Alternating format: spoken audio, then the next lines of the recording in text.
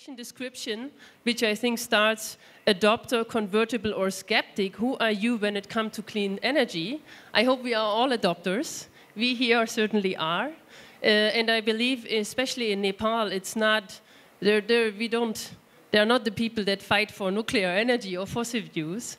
But nevertheless, we have a lot to be done, because we all know that despite all energy generated in Nepal being renewable as such already, we have, for example, a situation where the majority of the population relies on very inefficient use of firewood, which is also not clean, which damages our health and which damages the environment.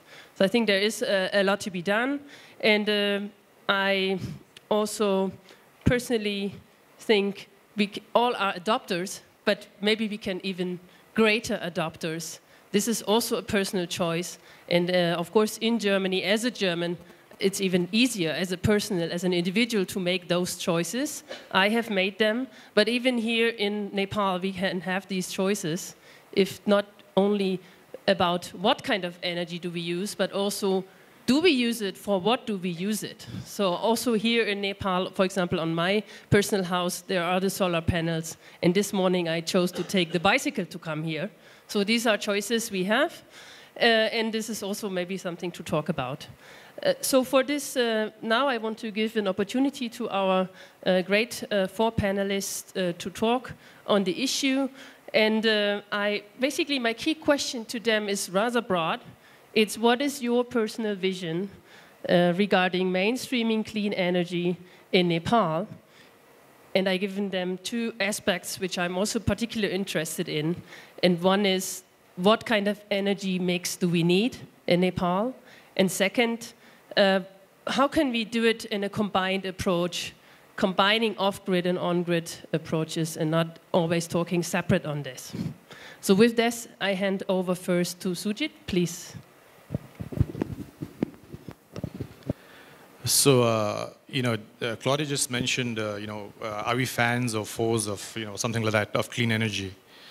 Well, in terms of Nepal, clean energy is not just a choice that we need to make because it's good for the environment. Clean energy is a choice for our national security. And, clean energy is completely intertwined with our national sovereignty also. And the third thing is, clean energy, the infusion of clean energy is required to ensure that we have economic development in this country. So those are very broad statements, and I'm going to, category, break it down. Right now in Nepal, we import around 45% of our entire budget, annual budget, is spent on importing four things. One is petrol, diesel, cooking gas, petroleum products like cars and stuff like that.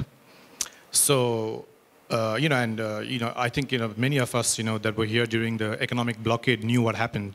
When those products were they couldn't come into Nepal. So what we need to do is we need to start using the energy that is available within this country to start replacing these very, very dangerous things that have already shown a very terrible impact on the economy of Nepal and the sovereignty of Nepal. And the Energy Development Council, as you know, we've been saying that we don't need a Nepal Oil Corporation. We don't need the petroleum pipeline coming from from India to Nepal. What we need right now is we need domestic generation from our renewable energy sources. And I just want to also share something. People always ask me, why do you call yourselves the Energy Development Council? And I keep telling them we're kind of delusional, because in Nepal, energy means clean energy for us. So right now, there are three things that we need to be doing in this country, and Energy Development Council is leading that effort, and we're going to succeed. It's just a matter of when. So the first thing is we need to convert all these imported cooking kitchens working on imported cooking gas into the electricity induction based infrastructure. The second thing is we need to stop importing petroleum and diesel cars, which means importing more petrol and diesel from other countries, and replace that with electric vehicles. And that's going to happen. EDC has, last year we successfully lobbied to bring down the taxes down to 10%.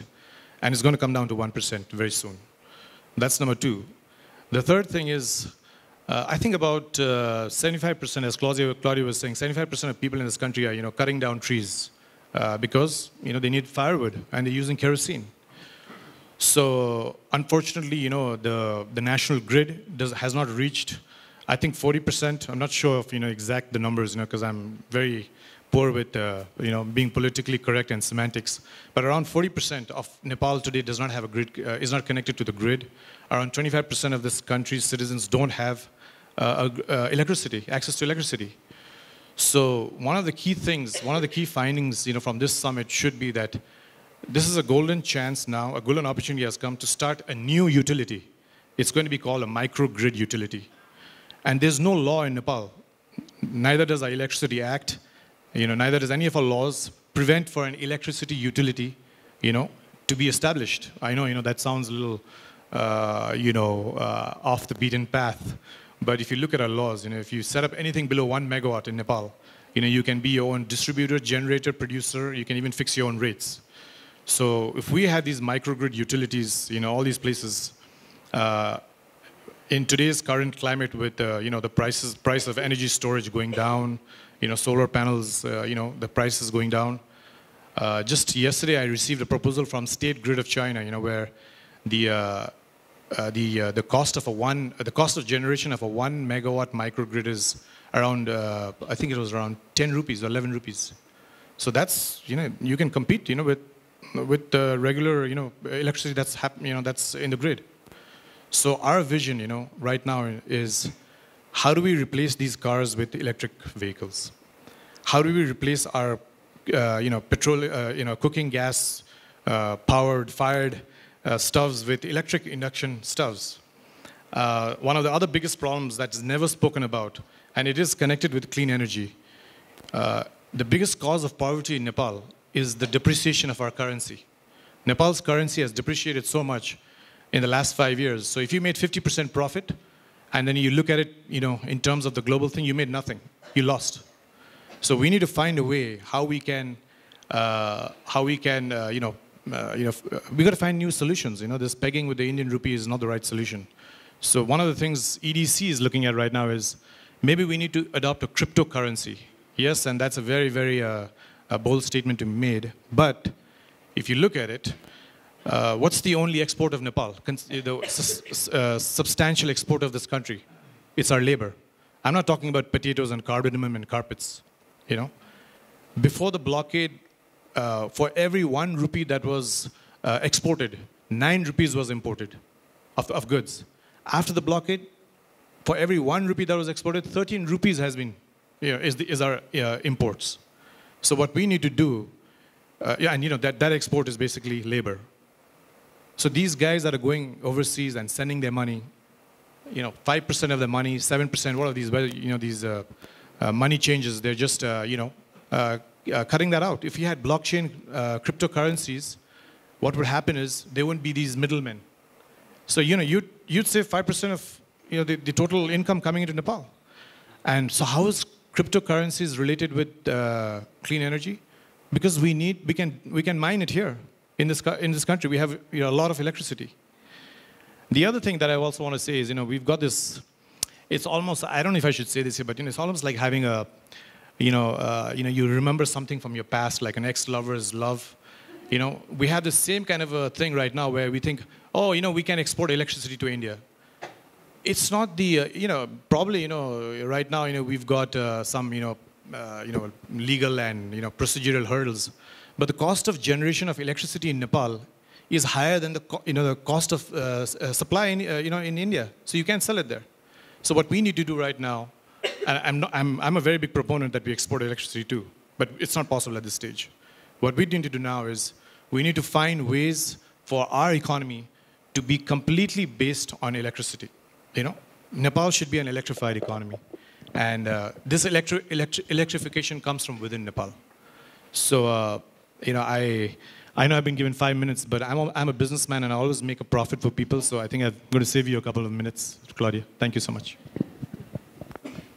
Thank you very much, Sujit, for very interesting suggestions. So I hand over directly to Ramesh.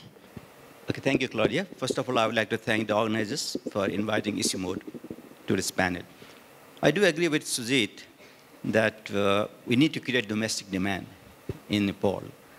And also I do agree with him that we have to think about distributed energy generation systems. But when I look at Nepal, based on the past experience, right now the access to electricity in Nepal is about 85%. A few years back, about 5 years back, the data was 70%. Out of that, 25% came from off-grid systems. So that's more than 1/3 access to electricity in Nepal came from off-grid systems. So Nepal is a kind of a best practice as far as off-grid systems is concerned. The development of institutions like AEPC and the role of UNDP through AEDP played a very key role in the late 90s and early 2000s to create access to electricity for people in the rural areas through off-grid systems. But I agree, we need to do more. Now, as far as the role of private sector is concerned, which is another theme of interest to this topic, to this conference, according to data from Kulman's electricity authority, we have 478 megawatt of hydropower produced by NEA compared to 441 megawatt produced by the private sector. So comparable. And we have 1,047 megawatt of electricity under construction from NEA compared to 2,044 from private sector. So on that front also, Nepal is doing quite well, but we need to do more. So these are the kind of achievements Nepal has made in the past in terms of distributed generation, in terms of private sector participation in the power sector, which is very good. But now, there are some challenges. We talk a lot about foreign exchange risk. We talk a lot about the need for transmission lines. We talk a lot about the need for a new business model where private sector can participate. We also talk about the need to have a strong regulatory commission to come up soon to encourage private sector participation. In addition to that, there are a few overarching strategic issues that we need to take care of that I would like to dwell on. And those strategic issues are, one is climate and environmental risks, that is one. And the second one, I will elaborate further from the research results on what Sujit said, domestic demand. And third one, I will also give you some idea on the cross-border power trade front. First of all, you see, if you are a business person, because that is the perspective I was given as to put myself in, if you are a CEO of a company, and if you are looking at the business of establishing an energy company, you look at two things. You look at the cash flows that will come from the project in the future. And you also look at the risk that you will face, because that will decide what your discount rate would be, what your cost of capital would be. From that point of view, when I say climate and environmental risks, what I'm suggesting is that the climate and environmental risks that a businessman faces, it increases the risk premium the investor has to ask for before investing in a hydropower project or a solar project. So what the government can do is to see how the government can help the private sector manage climate and environmental risks. Because this is a new kind of risk coming from climate change. It wasn't there in the past. In the past, we talked about the production risk when you talk about hydropower project, construction operations risk. We talk about the political risk. We talk about currency risk. But we never talked much about climate change risk in the past.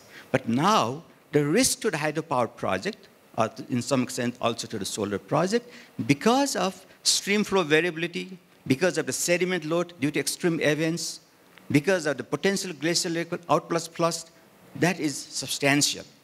And when that kind of risk exists, when people like Dolma Foundation come to Nepal and they go around Europe seeking for funds, that is the question investors ask them. What is the level of climate risk this project is going to face? And to that end, ICIMOD has been doing some research, and the results have been produced in the HIMAP report. Like, for example, ICIMOD has done research on the Ganges Basin, and for 2 climate scenarios, they found out that during the summer, there will be increase in precipitation by about 10%. In the winter, there will be decrease in precipitation by about 10%. And ICIMOD also found out that there will be no significant seasonal change in the river flows for the next, till 2050. The contribution of snow melt and glacier melt will go down, but there will be increase in rainfall runoff As a result, there will not be a significant decline at an annual average level. And also, ICIMOD has estimated which ones of the glacial outburst flood potentials are HCS. They have done that. And ICIMOD, of course, is interested to do more work on the sediment load also. These are the kind of research activities that ICIMOD is doing at the river basin level, and which ICIMOD is also partnering with StatCraft to do it at a catchment level that will help investors to assess how much risk is involved and how much return they should be asking for. And this is where the government can help, to manage this risk wherever possible. For example, to control potential gluffs, to control sediment load wherever possible, or to do something about stream flow variability wherever possible. The second point I would like to present to you is about the demand one that Sujit already indicated. How much can we increase the demand by within the country? You see, ICIMOD did a study for a different purpose. ICIMOD was trying to find out how can we reduce the short-lived climate pollutants in Nepal. And they did study that by 2030, if you increase by 50% electric water pumping in agriculture, if you increase by 37% intracity electric bus transportation, if you increase by 5% electric car transportation, and if you go full electric cooking in the urban areas, you can increase the demand by about 3 times by 2030. Now, what that means is, another study that by USAID SARI says the demand by 2030 per capita electricity consumption in Nepal probably will be around 366 if it is business as usual. If there's accelerated projects, then it will be 736. So even if we take 366 by 2030, what this would mean is per capita electricity consumption could go up to around 1,000, 1,100. So that is a level of demand we can increase, and that is a very important point for us to keep in mind. That how can we substitute electricity for other forms of energy in agriculture, in transportation, in households, and in industry and other uses, creating demand within Nepal. Now, on the power trade, I agree a little bit with Sujit, but I differ a little bit also. The reason why you need power trade is to improve the efficiency of the power system. In the sense, Delhi, if Nepal uses a lot of power in the evening, but that power doesn't get used during the day, Nepal is better off exporting that power to India during the rest of the day, during non-peak hours, as they call it. If Nepal has a lot of electricity during the summer, and if Nepal needs electricity during the winter, Nepal has to use that seasonal complementarity to trade with India. So from this point of view, the only way you can improve power sector efficiency in Nepal and take advantage of diurnal, daily, and seasonal complementarity is through power trade. So power trade is a must. But however, it is much better for Nepal to increase its own demand within the country and go for clean energy rather than thinking of being rich by exporting electricity to India. But electricity is not an intermediate product. Electricity is a factor of production. It doesn't create much employment during generation and transmission. Although during construction, it does create some employment. So you have to use that electricity to build products and export those products, like Bhutan is doing. They build calcium carbide and export that calcium carbide to steel power plants in India. And that's the way to go. So my point is, power trade is important, but that is not the only solution. Thank you. Thank you very much. So please, Govind, it's your turn. Okay, thank you. Namaste to everyone, and thanks for HCS for inviting me and providing me this platform to say a few words. I will also join my colleague who were already highlighting about different types of solutions. But the main agenda today is mainstreaming renewable energy in Nepal. I think I'm not going beyond Nepal. So, but we need to see that whether it is a mainstreaming electricity supply or mainstreaming energy supply. If you see the energy consumption scenario in Nepal, more than 60% of energy is consumed in cooking and heating, because biomass supplies more than 75% of energy and domestic sector consumes more than 80%.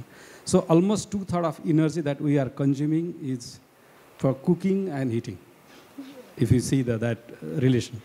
So first, we need to see that which subsector and sector are consuming which types of energy.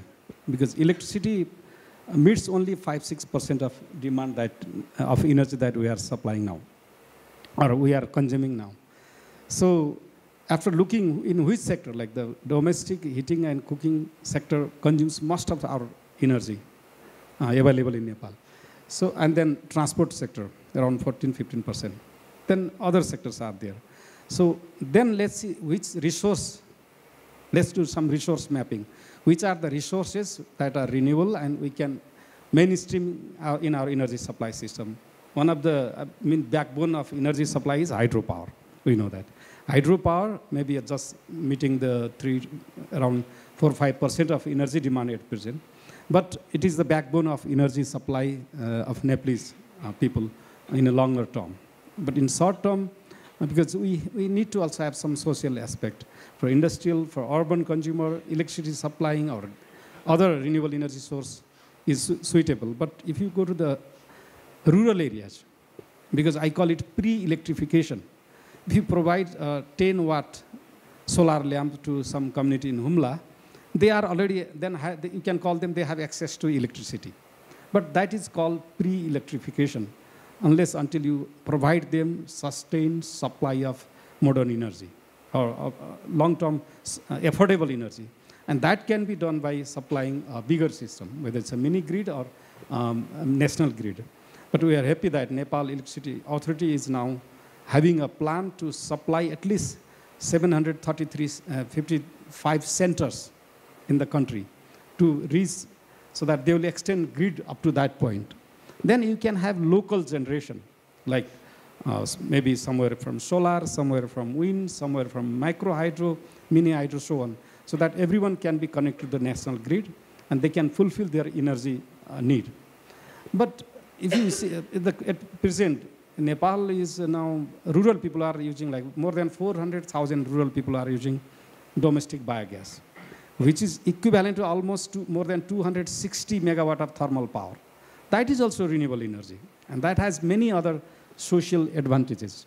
Solar energy is isolated, small-scale solar energy is now around 25 megawatt, and that are supplying electricity around 7% of Nepal's population. So altogether, off-grid solutions are providing electricity to around 17% of Nepalese population. And there are many benefits of those isolated and small off-grid solutions. But I call it pre-electrification because Kathmandu was electrified more than 100 years ago, but few villages in Kalikot or Sunsari are still waiting for electricity. So to address also this social disparity, you may need to go to the small-scale solution, which are maybe cheaper if you analyze in the broader perspective. And that I call it pre-electrification because people, then they will graduate in energy ladder and they will need more energy for washing machine, for cooking, and for transportation, for heating, cooling, and so on. That's why the first, we need to see which type of resources. But then resources has also some limitation. Hydropower is backbone, but there are certain, you need to have energy mix. If we want to mainstream the energy supply in our system, there has to be some energy mix. For electricity, maybe 10 to 15% should come from other technologies. Around 80 to 90% hydropower, then 10 to 15% from other technologies because of the vulnerability aspect, like earthquake, flood, many other issues are there. So if you have other technologies as well, so that you can make your energy supply system secure, not only renewable, but you need to have also sustained energy supply to the consumer. That's why then impacts. Today I was looking some newspaper, and if you see the impact of climate change in hydropower is going to be significant. Ramesh sir already highlighted that. It's going to be significant. That's why the design of hydropower or other energy systems, if we want to rely on totally on renewable energy system, needs to be, these factors needs to be considered now, not in future. Because I know Kulman sir maybe will highlight, there are so many IPPs are suffering because of hydrological risk. Or energy is not generated as they were expecting. Some percentage is less, I heard from bank people. That's why these mainstreaming renewable energy, we need to have a resource mapping. And where are the sector? Like the transportation sector, maybe personal car, you can have a electric car, but heavy trucks, you still need more resource, more different types of other energy. Maybe biofuel is required.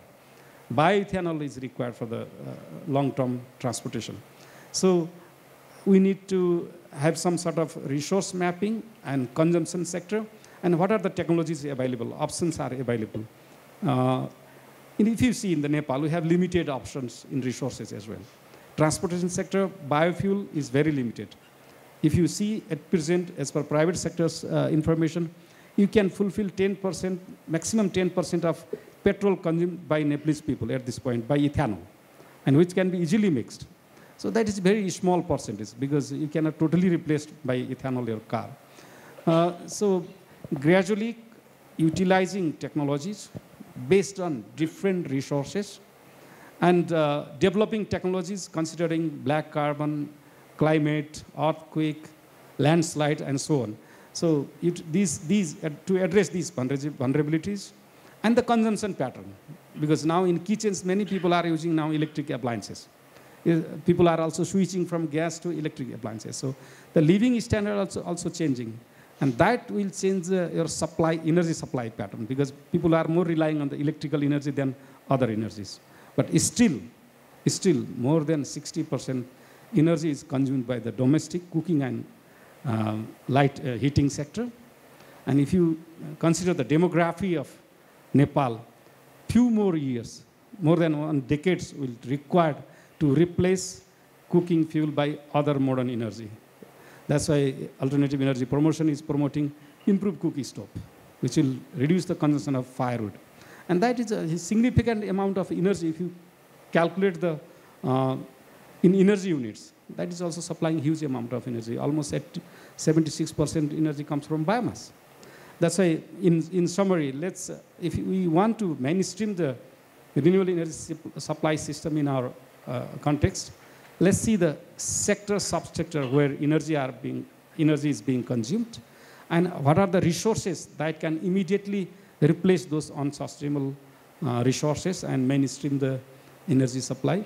Then develop long-term vision and long-term projects or technologies, considering those consequences: security, climate change, black carbon, flood, earthquake, and so on. Only if addressing this, then you can attract private sector, you can mobilize private sector, you can mobilize government money, then only we can mainstream our energy supply. I think these are the main issues. Many people are neglecting climate factor, and which is alarming actually. If we see, if modelings are okay, I don't know because I'm not the modeler, but if we see the model that are being developed by many climate scientists, there are, alarming scenario for Nepal. So thank you. Thank you very much. I've been a modeler in my past, the climate scientist, so maybe that's also something to talk about. So thank you very much. I hand over to Kulman. Looking forward to your remarks. Thank you. While talking about clean energy, I think we have to see how we are consuming energy in our total consumption level. I think it has already been iterated that around 80% of energy is from biomass, and only 3% is from electricity we are now utilizing, and remaining, I think, almost these fossil fuels. So I think this 3% of electricity is clean energy. We are already in clean energy. This hydropower must be the clean energy. And renewable energies, I think solar and other wind, they are also contributing to coming to our grid system.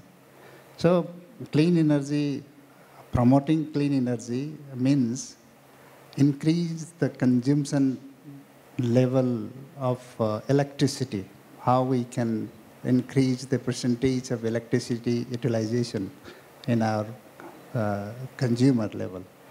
So that means you have to intervene for transportation sector and cooking and heating and cooling system. We have to increase the utilization of electricity. So this is very important aspect. How can we make use of this electric vehicle and induction heaters with the electricity utilization? That is very important. And as it has been already said that the per capita consumption of electricity is very low, 165 unit per capita. If we go for 1,000 unit per capita, a huge demand will be there. So only the consumption of domestic consumption or industrial consumption will not make the energy utilization clean. We have to go for further other sectors, transportation, agriculture, and this cooking and heating system. So I think in our generation mix, hydropower is the dominant factor. Some import is there. I think this import, I cannot say clean energy. By next year or 2 years, that will be replaced by our hydropower generation, because by next 2 years, we are adding around 1,000 megawatt of hydropower. So today we have 1,000 megawatt of generation. So next 1,000 megawatt, and within 3 years, we are going to have next 500 megawatts. So around 2,500 megawatts of generation will be there. So this will make our system more cleaner. So I think generation mix, we have already issued policies for solar power also, solar energy. We have net metering policies. You can have rooftop solars. You can have any type of solar that can be sent to grid, and you can utilize in the daytime, and you can send to grid, and that can be net metered. Our net payment system is also going to be introduced. Another aspect is for clean energy, the energy efficiency part is very important. So energy efficiency in Nepal is the most neglected part. So if we go for energy efficiency in every household and industrial area and solar system in rooftop areas, then every house can be the powerhouse. Every house, because if every house generates, is the lesser the generation, saving of the electricity is also the generation of electricity. So this can be another source of making our system cleaner. So this is very important. And distributed generation, regarding distributed generation, our system, our power plants are already distributed all over Nepal. We have around 100 powerhouses. And we have already signed PPA with around 300 projects. That means these powerhouses are already in distributed areas, and these powerhouses will give the local areas supply. So these are the distributed generation that will give a solution to the local area. So already we have a distributed system. So solar and wind, we have already allocated 10 to 15% of generation mix. And from our system itself, we are already executing 25 megawatt of solar. And solar PPA is underway. And there are so many bidding coming up for solar PPA.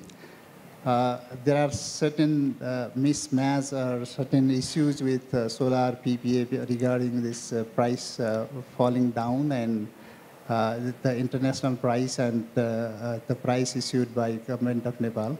So, but ultimately we are going forward with clean energy. Nepal will be cleaner.